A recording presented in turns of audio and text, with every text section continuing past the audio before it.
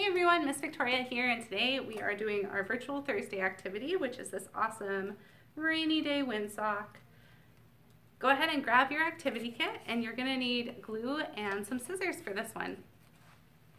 In your activity kit, you have yarn, cotton balls, light blue paper, and a large piece of dark blue construction paper. We're going to start first with making the raindrops and gluing them onto the strings. So we're going to put aside our dark blue paper, and then out of the yarn you're going to want to take one piece that is the longest,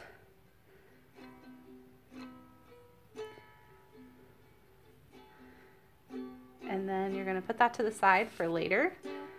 You're also going to put the cotton balls to the side. We're just going to work with our light blue paper and our pieces of yarn. So we're going to need 5 raindrops. So what I'm going to do is I'm going to take a marker and I'm going to draw 5 raindrops on here. And after I draw them, I'm going to cut them out.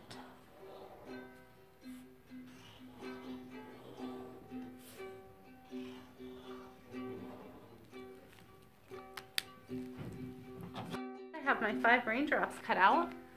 I'm going to go ahead and glue the back and put a string on each raindrop.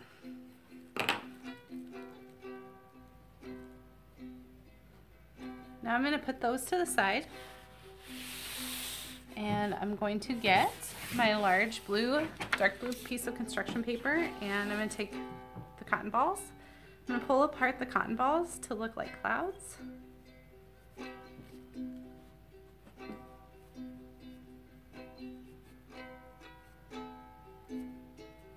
them apart, and then I'm going to glue them on the paper to look like clouds on the paper.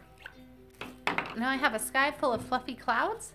I'm going to go ahead and I'm going to turn this paper over, and now I'm going to glue the raindrops onto the bottom of the paper.